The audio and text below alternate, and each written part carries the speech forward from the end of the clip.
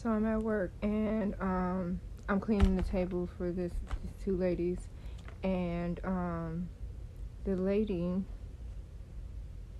had her retainer wrapped up in a napkin. And guess who cleaned the table and threw the napkin away? You guessed it. So she's like, oh my gosh, she threw my retainer. And I'm like, okay. So I had just threw it away. So I'm like, maybe it's on the top of the trash.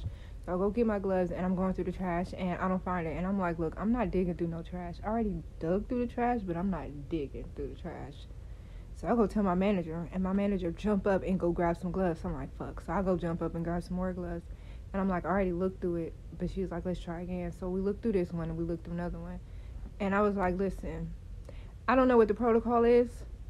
I don't know what's about to happen, but I looked through this trash and I don't know that I'm supposed to be looking through trash for nothing. And then she was like, I mean, it is her fault because she wrapped it up. And why would you wrap up your retainer in a napkin? Why not ask for a saucer like everybody else? I don't know. But all I know is that I'm not thinking of this freaking trash anymore.